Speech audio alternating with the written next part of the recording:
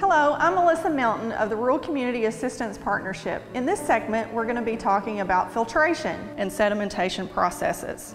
The flock needs a place to settle out of the water. Taking place in the settling basins, the flock simply sinks to the bottom.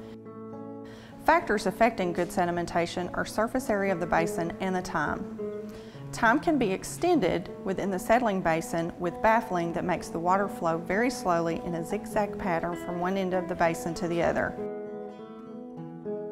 Once the sediment sinks to the bottom of the tank, it has to be removed or it will build up and cause problems in the next step of the treatment process. Some sediment basins have cone-shaped bottoms where the sediment is collected. Others have bottoms that slope to one end or have squeegee baffles that very slowly scrape the bottom, collecting the sediment at one end.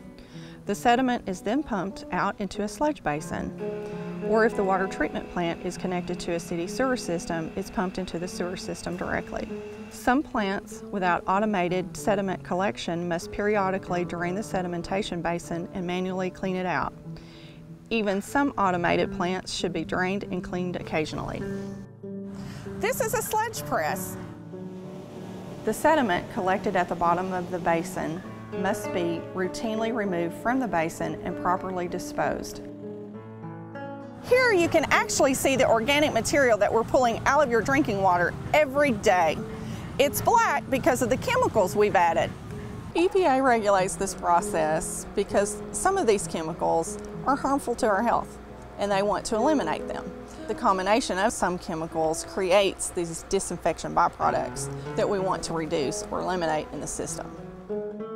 The pipes are painted 3 different colors: green for raw water, blue for potable water, and brown or yellow is for the sludge. We're in a control room where we turn on the raw water and the high service pumps daily. We can also monitor pressures and tank levels within our system. This is done through a computer. After the large particles settle out, we go through a filtration process. Filtration is simply the passing of water through a permeable fabric or a bed of porous material, such as sand, that collects the suspended solids from an incoming flow. Some systems may use direct filtration. This is possible only when the raw water is of good quality, having low turbidity and few contaminants, even during storm events. When the water is of good quality, direct filtration and disinfection may be the only treatment required for safe drinking water. Safe drinking water regulations and standards, mandated by federal and state laws, may necessitate water systems to filter their water to remove the contaminants that did not settle out during the coagulation, flocculation, and sedimentation processes. As the filters become clogged, they must be cleaned. This is accomplished through backwashing. Backwashing is reversing the flow and increasing the speed at which the water passes back through the filter. This blasts the clogged particles off and out of the filter. The backwashing process is similar for all filters except slow sand filters, whereby the top few inches are periodically skimmed off.